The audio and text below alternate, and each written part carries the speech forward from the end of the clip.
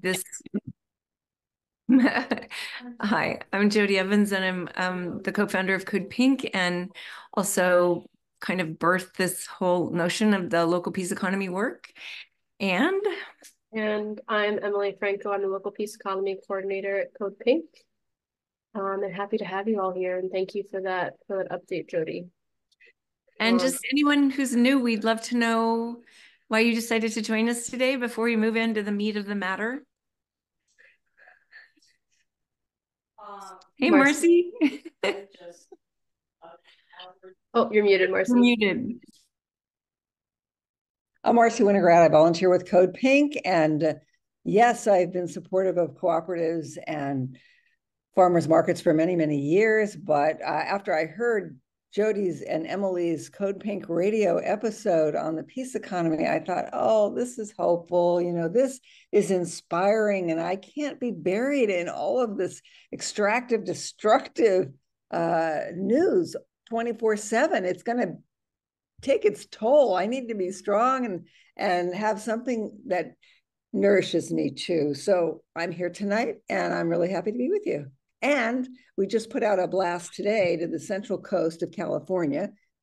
Dolores is here, Dolores Howard from Paso Robles, who's involved in trying to preserve our coast, which could become the West Coast capital of the military-industrial complex if our local, state, and federal lawmakers have their way. So bravo for CODEPINK for alerting everyone on the coast to this.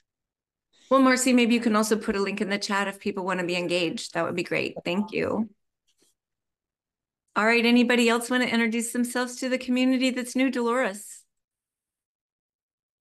Hello, everyone. Nice to be here with you. I also was inspired by a session at the summer school, CODEPINK Summer School, where Emily and Jodie presented, and I just thought I so want to be a part of that, and I ordered the workbook. I spend so much time on the computer and on devices that I wanted to have something that I could, hold in my hands, and I'm really excited to be here. Thank you so much. Anyone else want to unmute themselves and share? Monica. Sorry, my dog started barking just when it always happens. Bear. Sorry. I'm Monica. If you have trouble hearing me, I can mute and come back. Bear. Monica, we can hear you over the dog. It's no problem. Okay. Come here. Shh. I'm sorry. Okay. I got interested because I got tired of just not doing nothing, and I'm really worried because I just don't see any hope right now for I guess we're what's left and people like us of humanity. I think we're in like the worst times. I'm 66 and I have never seen any times like this, and I've lived all over the USA.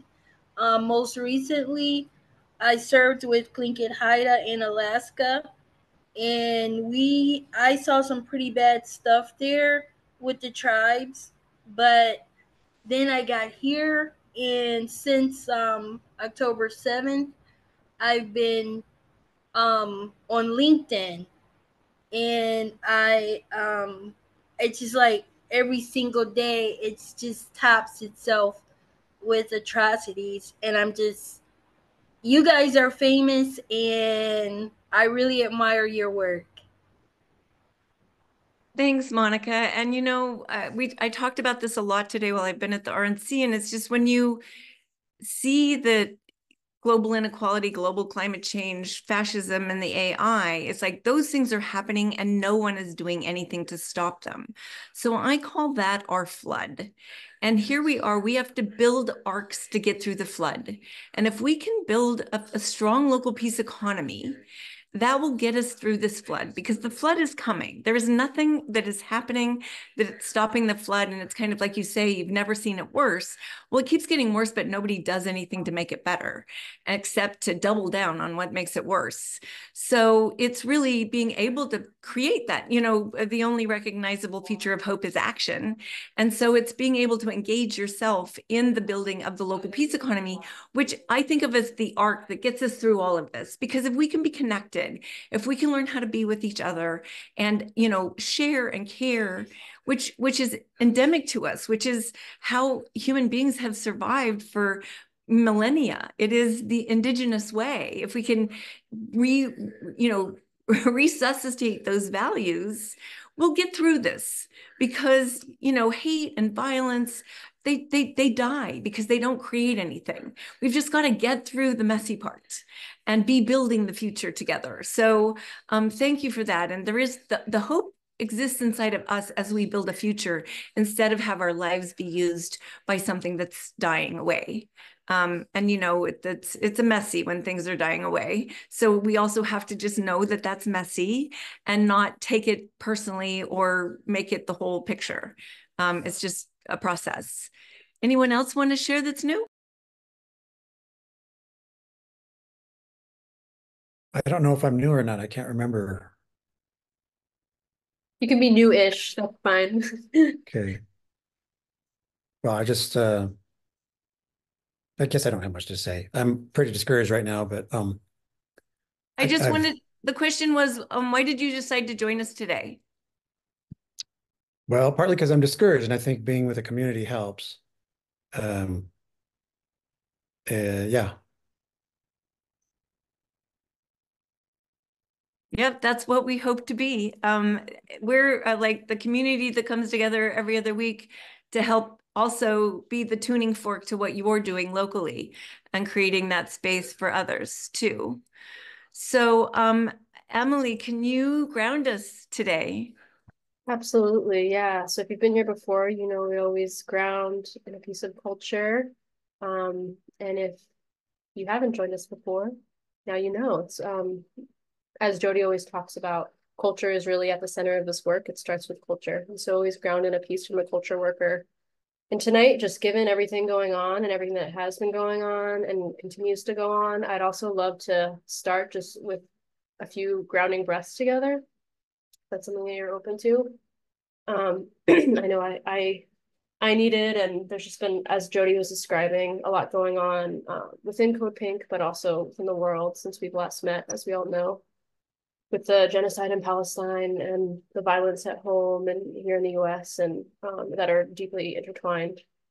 So yeah, we'll take three breaths together. I like to put my hands on my body sometimes. Sometimes I put one on my chest, one on my belly, sometimes one on my forehead. Lately, I've been feeling a lot in my solar plexus. So I'm gonna put my hands there today and let's just take an inhale together. And an exhale. Another inhale. And exhale. One more inhale. And maybe exhale through the mouth if that feels good.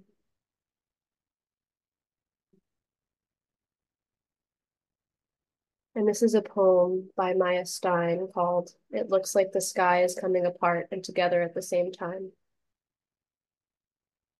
And the body is holding its losses like a fist, and the fleshy hope is opening to an unprecedented vastness.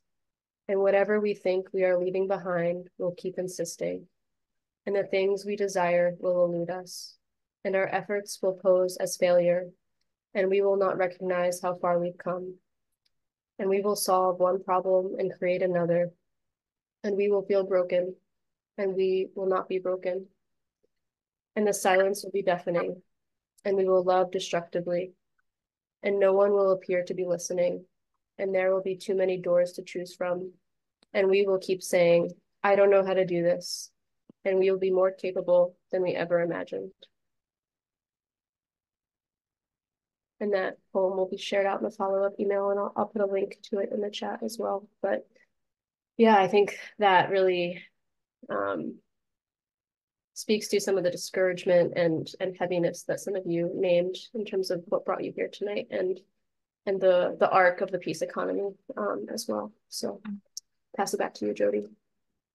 Thanks, Emily, and thank you. I mean, I think that's so important because we have been, you know, it's kind of like the two choices we have for president. It's like, it's neither, you know, it's being able to imagine beyond the narrowness that we've been given for too long. And so by actually practicing the pivots that we've been doing, you literally you're taking yourself out of the violent past and creating a future. And it will be messy. And it will, like, what did we, you know, talk about this the last week on our social media is, you know, learning how to just be uncomfortable. Here in Milwaukee, I met this guy who has a whole bookstore called Discomfort. And it's just getting back to discomfort is okay, because the desire for comfort is killing people. It's killing us inside, but it's killing others, because this demand of the empire and the comfort of those that can buy the comfort is a violence. And so the capacity for discomfort is, you know, that's so important. And also that when we're creating the future, it's going to surprise us what's inside of us, what we know, what we haven't used. I have to say, over these years, that's been the most fascinating part of me, is like when you do your little circles locally and you're talking in a group of like, well, let's address this or let's learn about this. It taps into part of your brains and your heart that haven't been accessed. And you start to discover how narrow of the world you've been living in. And I think if we look at the politic, you know, and we look at just now, it's just like, it's these narrow decision making. It's like, where's the big story? Where's the big picture? Have we really shifted all conversation about politics into two crazy people for president? That's not a conversation. That doesn't teach us anything. That doesn't engage us in anything real. So I think, you know, by doing this, we are expanding ourselves. And that's where you get to the, you know, you get 10 years down the road and you go, oh my God, look at what we've been able to create, because we're so used to nothing being created. We're so used to just like being in that hamster wheel. And so it's really the getting out of the hamster wheel that starts to just, I say, floss my brain into, you know, out of the hamster wheel and into possibilities that are always surprising me, which is one of my favorite parts about the peace economy. So I don't know if there's anyone here that wanted to share something that's happening for them locally, a question they brought to the community for what's happening, or an excitement of something that's happening. If you want to share that before we move into looking at our commitments from last time. All right. Well, I'm not seeing a hand, so I'm going to move forward. Oh, Marcy. I'll just add to what I said before, and that is that I'm excited because we now have a core group of people on the central coast of California, which runs from Ventura up to Monterey. It's the rim of the Pacific, challenging what has gone unchallenged. And that is a plan to expand all sorts of bomb making, weapons development, commercial space, rockets for the rich, Elon Musk's ozone depleting satellites, and so forth. And we're going to take it to other organizations. We now have a PowerPoint. We're submitting all sorts of Public Record Act requests to find out who's paying what to fund this. And we're on our way. So I'm excited about that. Community building and all the ways we can find ways to be together. Thank you. Well, so last time we talked about let's make a commitment. And some of us are here that made commitments. And so Emily and I are going to start out with our commitments, and then we'll move to you to hear your stories. And remember, in making a commitment, it's that the rooting ourselves into something. And it's how I say, you know, if you're not rooted, they can use you. if you don't have the place that you're choosing from, which will create discomfort, because you're going to be going against what everybody else needs from you, wants from you, whatever the madness is, but it's in grounding yourself in something. It allows you, first of all, to learn about the world, because here I am rooted, here I stand, here's my commitment. You know, for me, it's, you know, being in the world and just like, I am committed to peace. You know, it's like, I learned so much about the world. And it teaches me so much because I have a viewing spot. Well, I said, you know, with my commitment, that what I wanted to work on is that no matter what was happening, I was going to tell the truth in a room. And so no matter where it was, what was happening, I was going to tell my truth in the room, not like it was the truth, but my observation from where I stand. And it's been hard. I've probably lost a few more friends, but it's also been super educational, and I have to say liberating. I want to talk about the liberation part of it because it's the most surprising part. I knew making that commitment was going to be a little uncomfortable, but I didn't understand how liberating it would be, like how free I would feel. So, you know, I had some very uncomfortable situations. I want to talk about one. I'm on the board of the Institute for Policy Studies, which is supposed to be this, you know, left progressive institution. And we came to the board meeting and everybody was freaked out about the debate. And I was like, everybody went around and they were sharing their freaked outness. And so I was like, okay, what is my truth here is going to be really uncomfortable because it doesn't align with anyone. And I said, you know, this is also interesting because there's a genocide happening every day. And you're freaked out about a stupid debate? Like, I'm trying to understand. And it made everyone uncomfortable because it's not who they think, any of them who they think they are. I mean, I have to say, you know, Phyllis Bennis and, you know, Curry, they're like, we have great voices on Palestine in the community. But what it helped me see was that Washington is really a performative space now. Even the people that mean to be doing well are performative, because they tried to say to me, oh, but don't you understand? You have to see the big picture. I'm like, no, I don't understand. If you can see a genocide that's happening, like, I don't know what else there is, because it affects everything. It is going to affect our future. If we can't stop this, everything. This is, you know, you don't understand all the pieces this delivers to, but everybody was trying to be reasonable. And everybody, what I realized in that moment, like what it taught me, because it wasn't like, I wasn't worried it was going to teach them anything, but what it taught me, the thing I miss that it revealed was, wow, everyone in Washington is performative.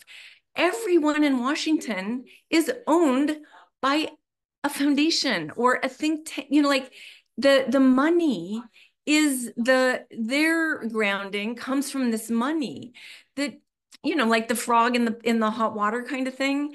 It's like slowly you're fried, but you just didn't notice it happening because everybody was being nice and you got all like hurrahs and you were like coming to the metrics, you were delivering on the metrics, but everybody's just delivering on metrics and there's no passion. There was no passion. There was no, I'm the crazy person in the room because I have a passion for life. I'm literally the wacky, crazy person who's sane. I mean, for me, I'm sane. I'm like, they're fighting for life and everybody's doing their job. And so it really revealed to me the theater, because it's no judgment on anyone there being in the theater. It's just important for me to know that is the theater. And in that, I got this other real huge sense of liberation. And I don't know how to explain, I myself don't know what it's rooted in, but it was rooted in a disconnect from all of that. It was like, oh, I am not that. I can see it, and it like liberated me out of whatever still connective tissues I had there. And so it's been interesting because each person from the board has written since to try to have the conversation with me, either to rationalize their point of view or to say, I couldn't really hear what you were saying. So you must have been saying something important that I don't have down yet. And I want to have that conversation with you. So the other thing about my commitment to speak the truth in the room was, I think I'm speaking truth in a room all the time, and I realized that I'm not.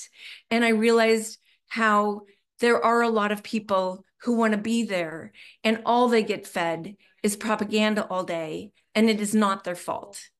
And it's, you know, that sense of it's not their fault. And really, it's like, I'm here to serve. The peace economy sense of caring, like really being able to be in that, you know, we're all human, we're in this soup together, there's a lot of toxicity, and how do I hold a rope up for you to climb out, you know, so that it's like available, but that's your choice. You know, it doesn't become also my responsibility, which I think we talked about a few weeks ago, which was so also elevating for me. The whole sense of responsibility has transformed my life too. It's like, what are we actually responsible for is what's closest to us. And we get used by thinking we're responsible for something we don't even have our fingerprints on.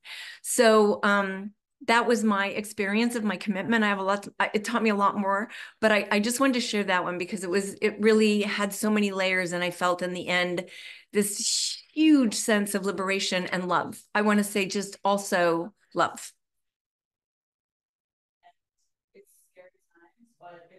Thanks, Jodie. Oof. Powerful. Yeah, I'll share a bit about my commitment and then we'll turn it over to you. I'd love to hear from you. So my commitment was to listen more deeply to my body, to the earth, and to the people that I'm with. Something I want to share before I dive more into that too is language that comes from Stacey Haynes and generative somatics, and I think maybe also the Strozzi Institute. They do a lot of work in somatics for the sake of collective liberation, and they use the language of I am a commitment to. And there's something in that language for me that that shifts it slightly. And so I just wanted to offer that in case it's supportive of you and your commitments as well. I'm a commitment to, and then whatever you are committed to. So as I've been reflecting on what I've been learning from my commitment of listening more deeply over the last month or so, the phrase listening amidst the noise keeps coming to me. And I think Jodie spoke to that tonight. And this is the noise, the war economy media trying to keep our attention surface level so we don't sense the deeper undercurrents of violence that are moving. And if we're tapped into those undercurrents, nothing, at least for me, that's happening right now, the violence, the oppression is actually surprising. But it's also the noise of my own thoughts that have been deeply conditioned by the war economy and continue to be conditioned into the war economy every single day. As Jodie said, there's so much toxicity and it's all around us. And so yesterday I stumbled across this quote from Dr. Resmaa Menakem, who also offered that practice that Jodie mentioned that was on our social media last week about a practice to kind of hone your ability to tolerate your discomfort. And he says, your body is a finely tuned and highly sensitive antenna, as well as a receiver and an amplifier. It naturally picks up on a wide variety of energy flows, then processes and amplifies them. And so Jodie talks about this idea of being a tuning fork, and here Resmaa is talking about being a receiver. I think it's a similar idea, and I often think about my body as a receiver, and my goal is to become more sensitive to the frequencies I'm receiving. And that's something I've been exploring over this past month or so within this commitment, this listening with all of my senses that we talk about in the workbook. I think there's a question about that in the workbook, actually, about how can we listen with all of our senses. And I brought more curiosity to how I receive beyond the words and the thoughts and the noise. And when I allow my whole body to listen, how is it responding? Is there contraction? Is there expansion? Is there discomfort? There's so much discomfort. Is there even pain sometimes?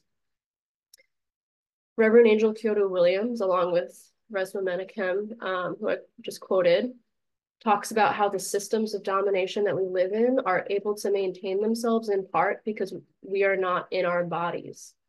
The war economy tries to root out ways of knowing and sensing other than quote unquote rational thought at the cost of our embodied intuition and knowing. And again, I think Jodie was speaking to that earlier.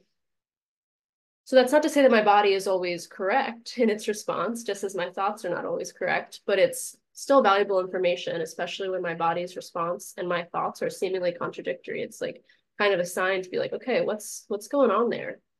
To kind of practice some discernment. Which brings me to perhaps the juiciest part of my learning over the last month. As the habitual conditioning of the war economy continues to try to pull me away from my intuition and my body's knowing, I've had to ask myself, do I trust what I'm hearing or seeing or sensing beyond the noise?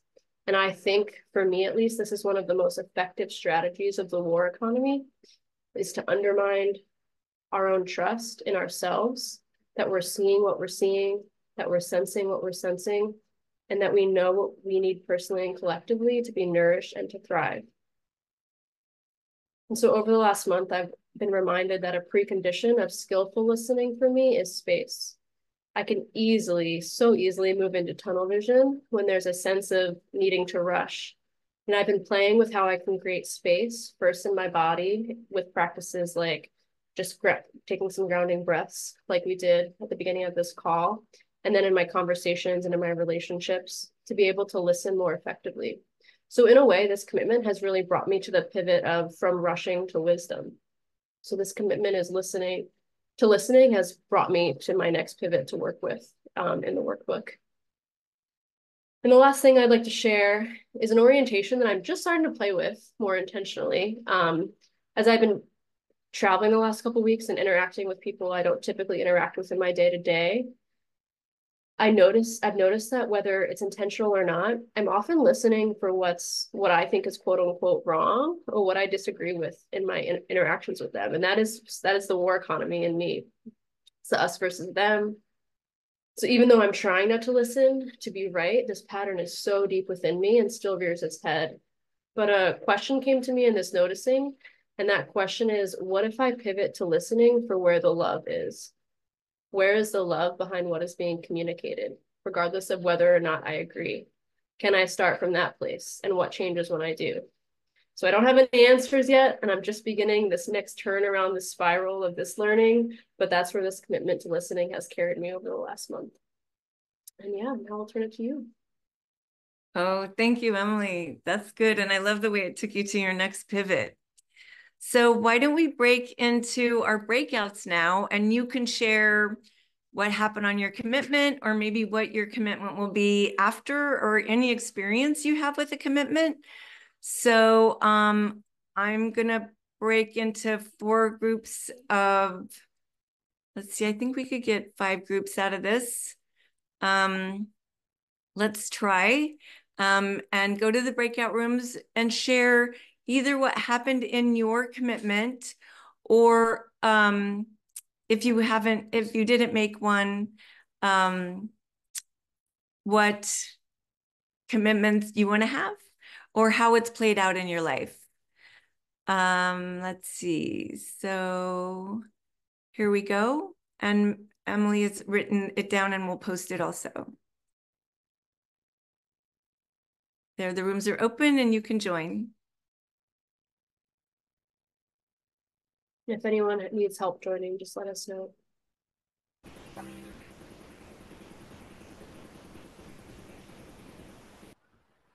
I see some smiles.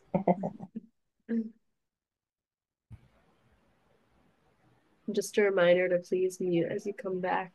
You might be unmuted from your conversation, just so we minimize feedback.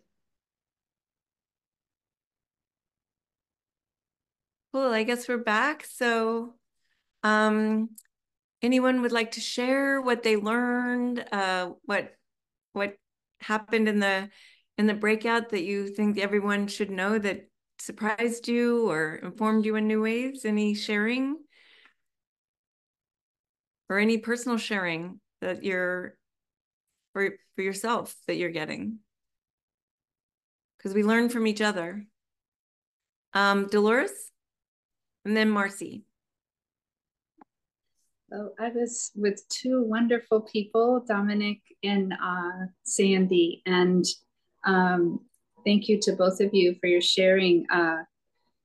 Dominic shared about a performance that she does with a bowl of water representing tears, and it was just so beautiful.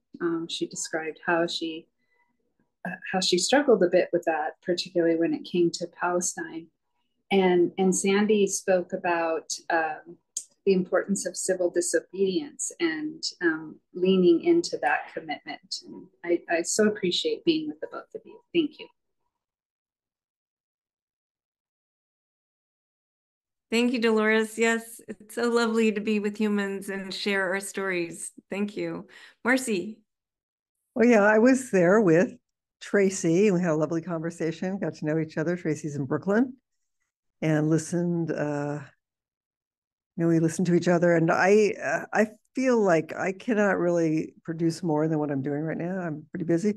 But what I do think I can do, and I'm not promising to do it next week, is have a hard conversation.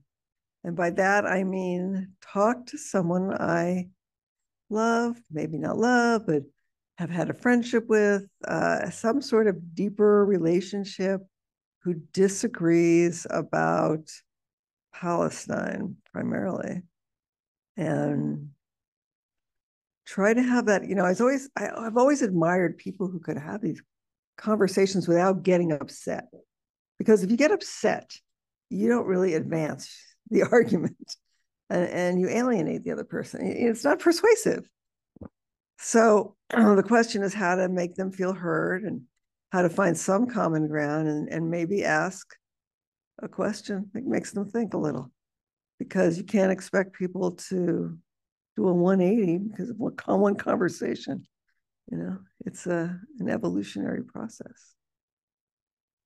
Yeah, it's finding that, well, I mean, it's kind of our role at CODEPINK to be disarming, because, and I want to say here at the convention, we're reminded, yes, again, at like, we dress up as billionaires and we have these signs on us. It's like, I was the Israel lobby, and Medea was the weapons industry, and Tig was the oil companies, and we have money, and we're like buying, and in that conversation, it's something that everybody agrees with, right? It's like everybody knows these lobbies own the politicians. And so you've found a place and you've made them laugh, and then you can have these conversations. And yesterday Marcy had a conversation with a woman for 10 minutes who was wearing an Israeli flag. Oh, wow. So I think it's this, where's the starting place of like, I didn't come here for you to convince you of my place. I came here to have a conversation with you and learn from you. In a funny way, opens up the conversation from them too, and how we can do that. And I mean, the funny thing here is, all my family, my friends, the CODEPINK team, Marcy can attest to, was like, oh my God, everybody be careful at the RNC. And they're just like, when we find a place of common ground where there's a bridge built, I feel like it's like they're having an orgasm. They're so happy that there's common ground. And so what is the common ground is that we don't want to be separate. We want to be connected as humanity. And so coming home for the RNC, I'm going to remember that inside of everyone is a heart that wants to be connected.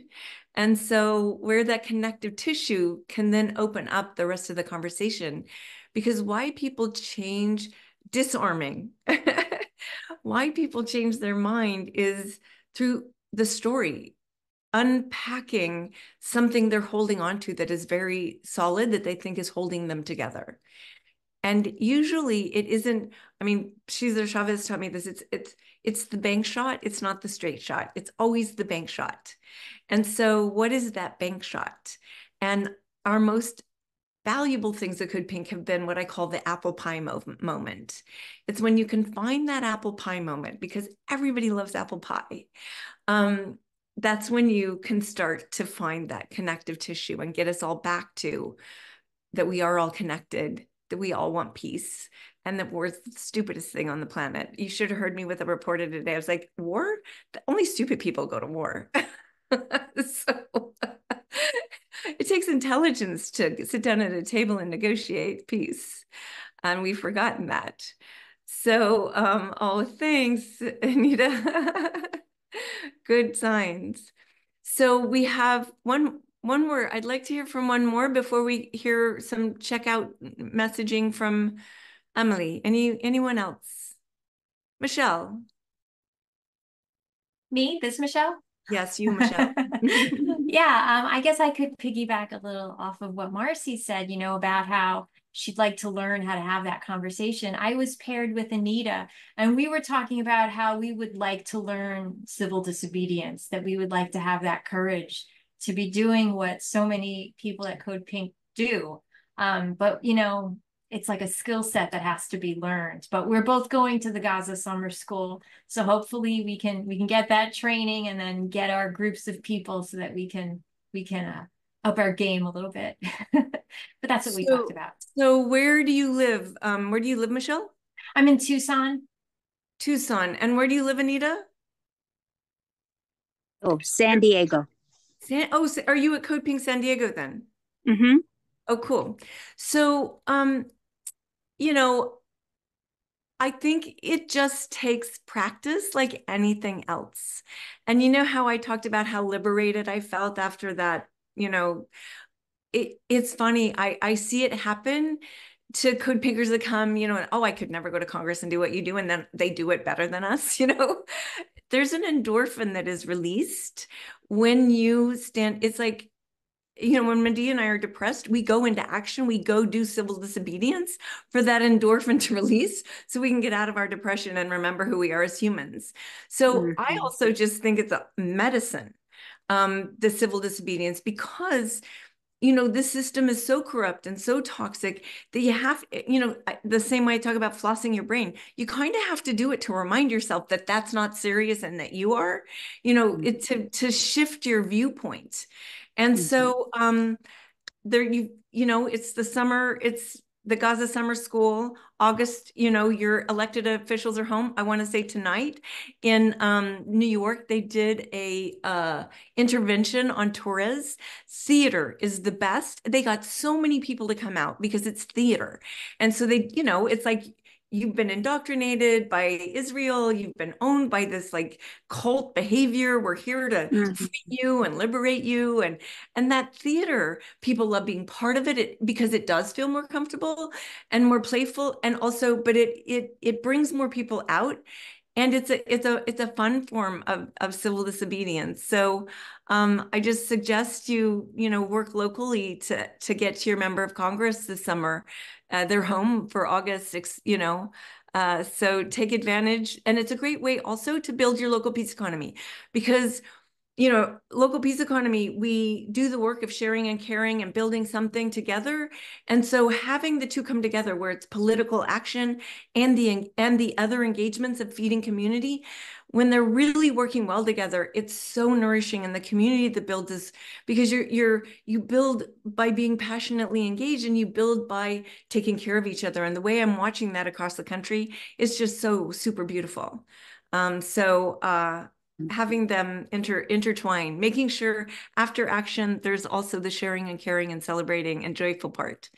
So thank you. And I look forward to 2 more weeks. And Emily, you can take us out. Thanks, Jodie. And yeah, Amy, I just saw your message in the chat. I was just about to respond, but all of the links will be in the follow-up email that will go out tomorrow. But just to say the names again, it was Dr. Resma Menachem and also Reverend Angel Kyoto Williams, who I believe I mentioned earlier. But so yeah, just wanted to give you all a few announcements. I'll put them in the chat as I talk about them. So the first one will be, you can register for our next call. Typically we're on bi-weekly calls, but in the summer we are doing once a month. Oh, thank you, Jodie. Yeah, you can hear I'm a little stuffed up tonight. our next call is August 14th, so you can register for it there, RSVP. Hope to see you there, especially, I know we have some new faces tonight. It's so great to have new folks in the call, and we try to make these calls a place to connect and really a place of a lot of nourishment, as Jodie talked about. And next, I don't have time to show you the screen share for this, but you can add yourself to the Local Peace Economy Padlet, and I can go over this more next time. That link will be in the email as well. But that way, it's a way to put yourself on a map so we see who is where. It's a great way to just kind of feel the sense of community across the Zoom sphere, but also see if there's anyone who's engaging in this work near you. Also, if you want to set up a time to talk through local peace economy ideas, you can email me. If you have an idea of something you want to do in your community, but you could just use some support to flesh it out, please reach out. We have a listserv for people to continue to connect between calls. That's a little bit more personal. I know I've been trying to send some more like interesting blog posts and things that come through that I see that speak to a lot of the themes that we talk about here. So the link is there to join the listserv. And lastly, as Marcy mentioned, our last CODEPINK radio show from last week was about the local peace economy. We had two phenomenal interviews, Caroline Woolard and Severin von Scharner-Fleming. So you can check that out at that link. It's also on Spotify and Apple Podcasts. And that's it for my announcements. Thank you, everyone. Thank you for peacemakers. Thanks for making the world a better place. Thanks for your engagement. And Emily, blowing you healing blessings. I hope your COVID ends soon, and we'll see you in a few weeks. Spread peace, spread love. Thank you all.